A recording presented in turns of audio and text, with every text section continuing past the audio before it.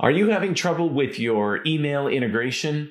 This video shows you where to go to find the answers to fix your email integration and how to troubleshoot your email integration. If you want, you can also remove that add-in so you can start over again with a clean slate. So check it out. When troubleshooting, you should start with the extension to see if everything is working properly.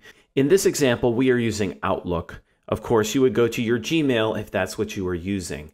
Go to the Sales tool and click on it, and then scroll all the way down to the add-in settings. Log and track settings, there is the email integration setting, and help and troubleshooting. Go ahead and check these places first, the email integration setting, as well as the help and troubleshooting. If that is not possible and you do want to start from scratch with a clean slate, the best thing to do is to first remove the HubSpot sales add-in. By clicking here, you will receive instructions. As you can see here, our inbox is connected, things are going well. Of course, if this is not the case for you, you would want to do some troubleshooting by going here or checking your email integration settings. You then want to go into your HubSpot portal.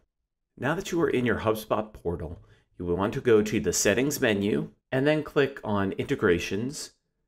Open this up and go to email integrations. Now, as you can see here, we are fully connected. However, you have a couple of options here. You can disable or you can remove completely. If you want to start over with a clean slate and reinstall our integration, go ahead and remove it. Confirm that you would like to remove the inbox, and it'll give you a few tips and tricks on how to do this. Now, if you want to start all over again, of course, you would go through connecting an email inbox. You can check our video. The link is in the description, connecting your email inbox.